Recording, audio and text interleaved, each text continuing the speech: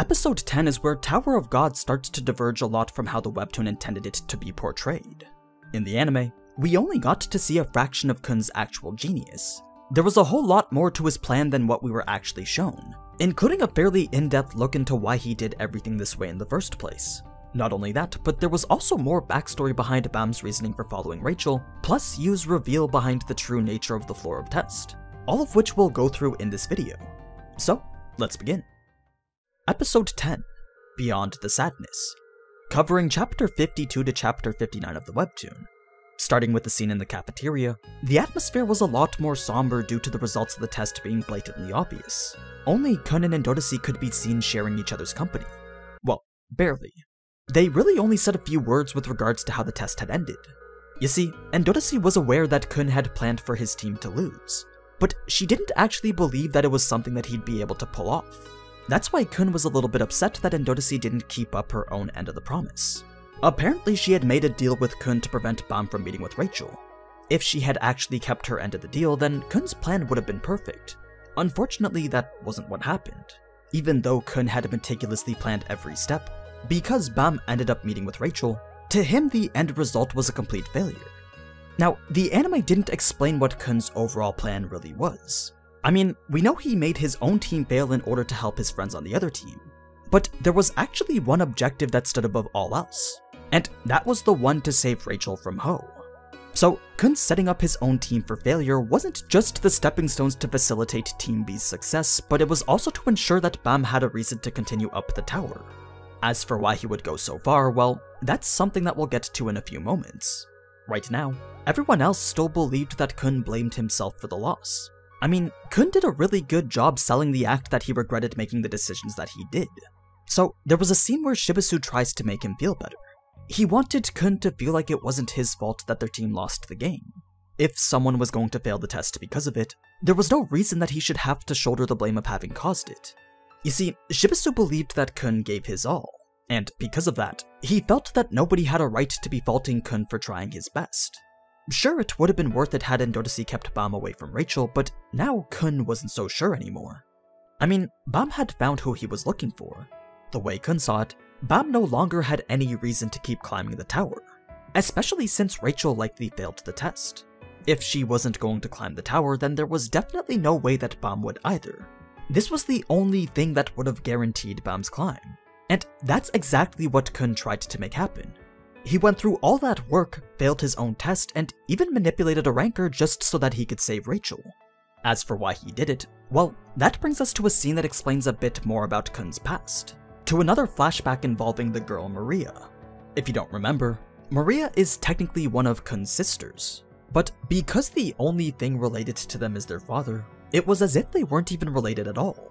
Remember, the Khun family has many different branches, each of which are led by a different wife to the main head, Edwan Khun.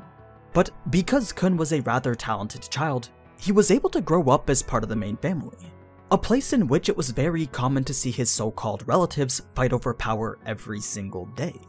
However, there was one person who stood out in this constant conflict as an outlier: Maria.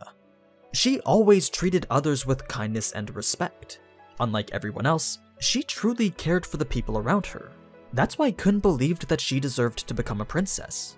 If anyone within the Khun family was allowed to be happy, Khun felt that it had to be her. Despite it being his duty to his own branch to get his full biological sister into that position, Khun still made it so that Maria was the one to become the princess. It's what he personally wanted to do. The thing is, ever since that day, something within his heart has been missing. Just like with the hide-and-seek test, everything went according to his plan. So it didn't make sense to feel like there was this overwhelming gap inside of him. Khun just couldn't understand what it was he lost when he sent Maria to become a princess. But he knew that the reason he was climbing the tower was to figure out what that was. Not only that, but he also thought that perhaps by watching Baam and Rachel's peculiar relationship, he just might be able to find what it is he's looking for. He wanted to continue to observe Baam chase after Rachel, all while Rachel looked after Baam. But he never had any intention of letting Baam catch up to her, at least not until he found whatever it was he needed to find. It was a reason deeply rooted within his own selfish desires, just like the situation with Maria. In any case, this was all stuff that Khun was telling to Rak. And though he couldn't personally understand what it was he felt he was missing, Rak already knew exactly what it was.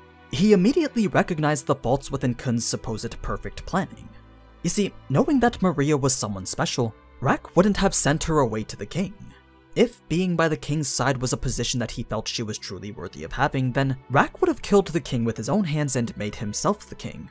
That way the person sitting next to him would have been the person he wanted to be with. Instead of letting her go to someone else, Rak would have fought for this supposedly special person.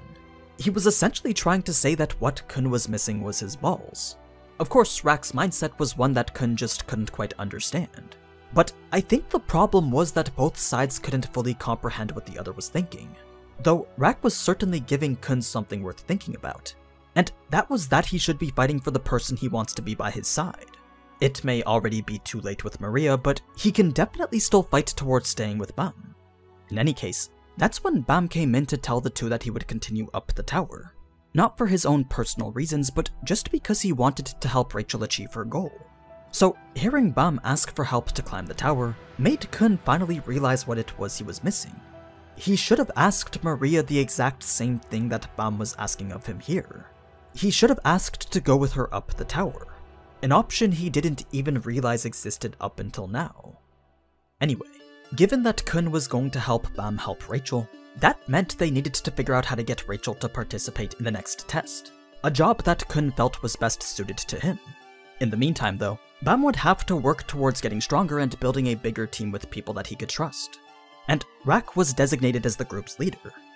After this, there was a scene involving both Serena and Shibisu, in which we gain insight into how Serena views Baam's peculiar nature. You see, she understood why it was Ho hated Baam because she too saw just how different Baam really was. He was the type of person who could stay focused on a single goal, one that wasn't related to climbing the tower. And the progress he made was one that no one could seem to keep up with. It eventually got to the point where Serena felt that she couldn't beat him no matter what.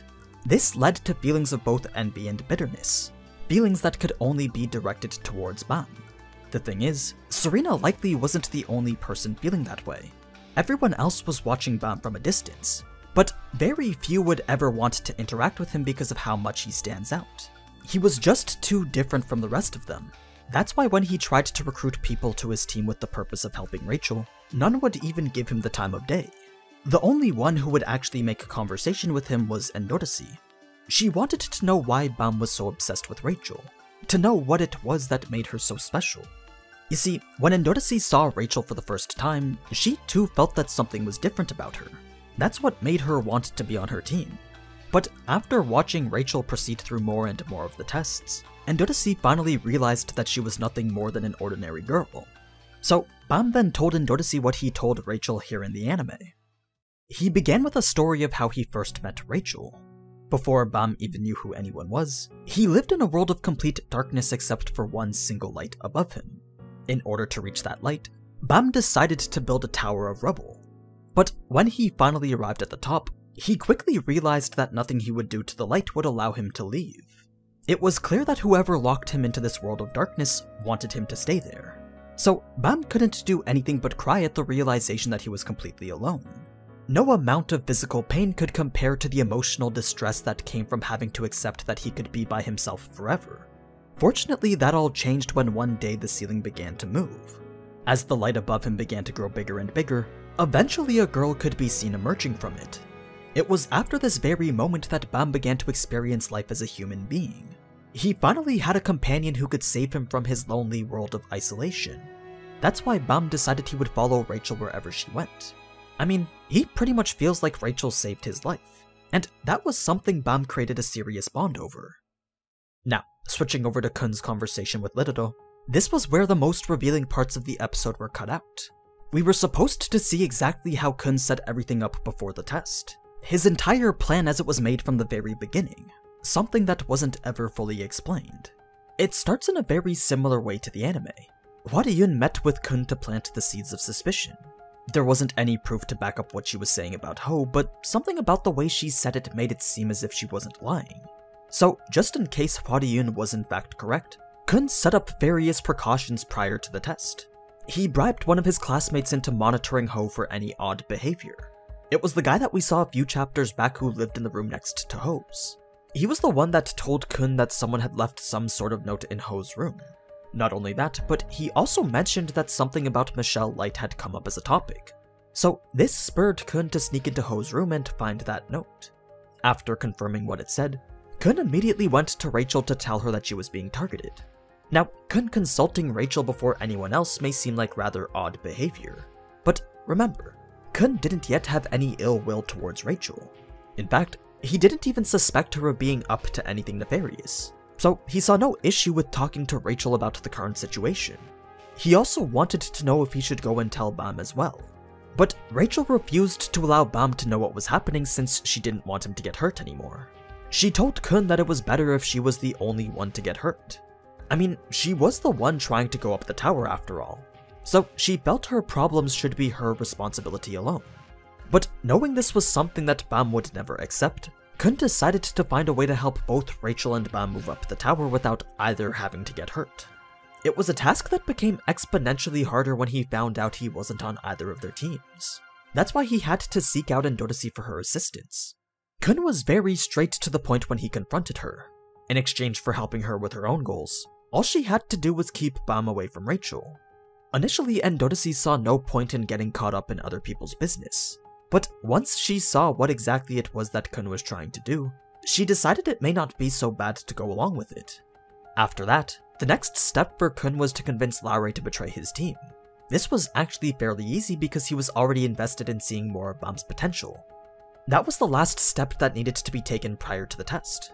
But there was still one final thing that Khun needed to do, and it was arguably the hardest part of the entire plan. While taking his own test, Khun needed to manipulate Quant. But that wasn't as simple as they made it seem in the anime. Khun didn't just tell Quant to watch out for Ho. No, Khun was out here doing some 4D chess maneuvers while everyone else was still playing checkers. You see, he made it seem as if he was teaming up with Ho to take out Rachel. Khun straight up told Quant that in exchange for making his own team lose, then Ho would take out Rachel.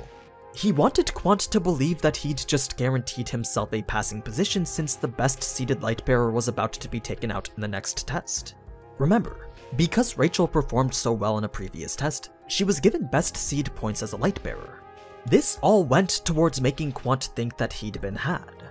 But it was actually reverse psychology into making Quant do everything he could to foil Khun's supposed plan.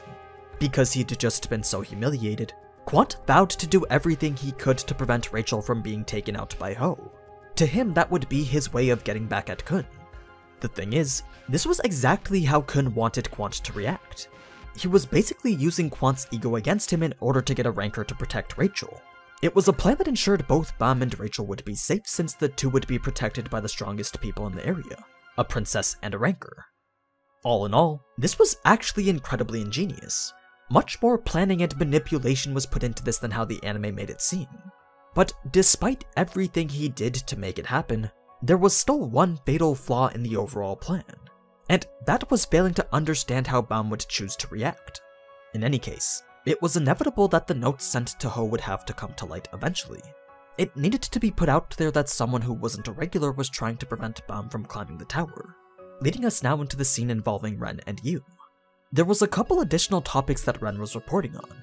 He referred to Baam as someone who was worthy of receiving the symbol of the triple eye. We're not entirely sure what that meant, but it was something that required Baam to become a ranker first. The other topic that Ren mentioned was a brief report on Yu's suspicious behavior. He wasn't sure what exactly it was that Yu was up to, but he was definitely plotting something with Evankel. What made him such a suspicious person in the first place was when he declined an offer to become a high ranker. This was a prestigious title that would have placed Yu in the top 1% of all rankers in the tower. Normally, there wouldn't be any reason to refuse such an offer, but it's because he did that Ren started to suspect Yu at all. Now, even though Yu didn't seem to show any interest in fighting Ren, he was actually rather excited to go head-to-head with him. The reason that he didn't engage any further though was because it just wasn't the right time to. But eventually that time would come, and with it a tsunami that would shake the very foundations of the tower. This was a line that served as a clue towards Yu's overall plan. You see, after Yu's encounter with Ren, there was another scene with Yu and Lidodo where Yu further explains why the floor of test is necessary. We've heard him say before that it was in order to determine which regulars could potentially endanger the tower. But the reason they even have to do that in the first place is because of the irregulars that came before them.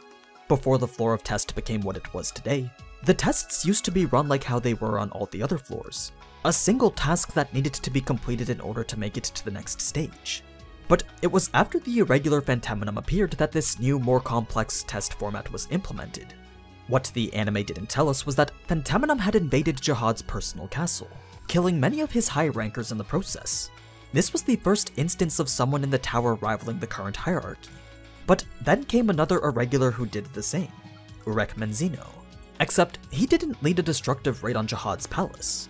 Instead, he set up his own powerful group within the tower, which has since gained significant influence. So much so that even the 10 families have started to fear them.